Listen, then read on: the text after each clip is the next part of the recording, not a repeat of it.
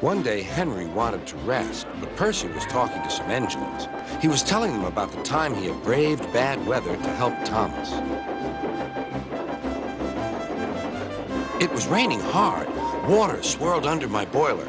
I couldn't see where I was going, but I struggled on. Oh, Percy, you are brave. Well, it wasn't anything really. Water's nothing to an engine with determination. Tell us more, Percy. What are you engines doing here? Hissed Henry.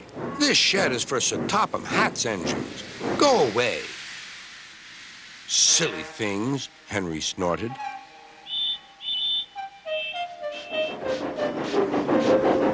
They're not silly.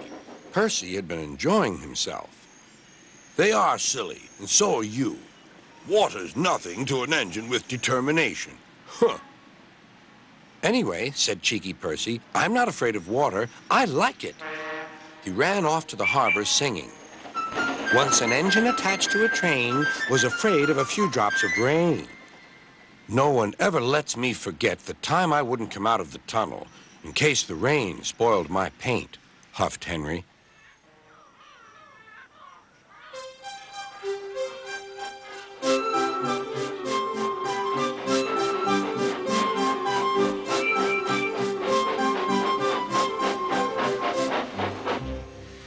Thomas was looking at the board on the key. Danger. We mustn't go past it, he said. That's orders. Why? Danger means falling down something, said Thomas. I went past danger once and fell down a mine. I can't see a mine, said Percy. He didn't know that the foundations of the quay had sunk. The rails now sloped downward to the sea. Stupid board, said Percy. He made a plan. One day, he whispered to the cars, will you give me a bump when we get to the quay? The cars had never been asked to bump an engine before. They giggled and chattered about it. Driver doesn't know my plan, chuckled Percy. On, laughed the cars. Percy thought they were helping. I'll pretend to stop at the station, but the cars will push me past the board. Then I'll make them stop. I can do that whenever I like. Every wise engine knows you cannot trust freight cars. Go on, they yelled and bumped Percy's driver and fireman off the footplate. Ow, said Percy, sliding past the board. Percy was frantic. That's enough!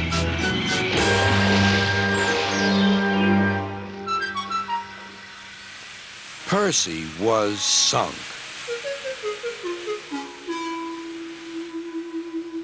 You are a very disobedient engine. Percy knew that voice. Please, sir, get me out, sir. I'm truly sorry, sir. No, Percy, we cannot do that till high tide. I hope it will teach you to take care of yourself. Yes, sir. It was dark when they brought floating cranes to rescue Percy. He was too cold and stiff to move by himself.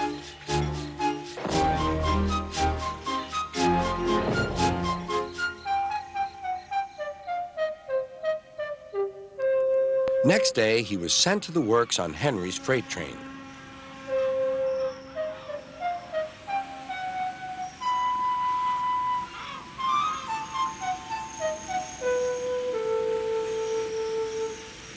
Well, chuckled Henry. Did you like the water? No. I am surprised. You need more determination, Percy. Water's nothing to an engine with determination, you know. Perhaps you will like it better next time. Percy is quite determined that there won't be a next time.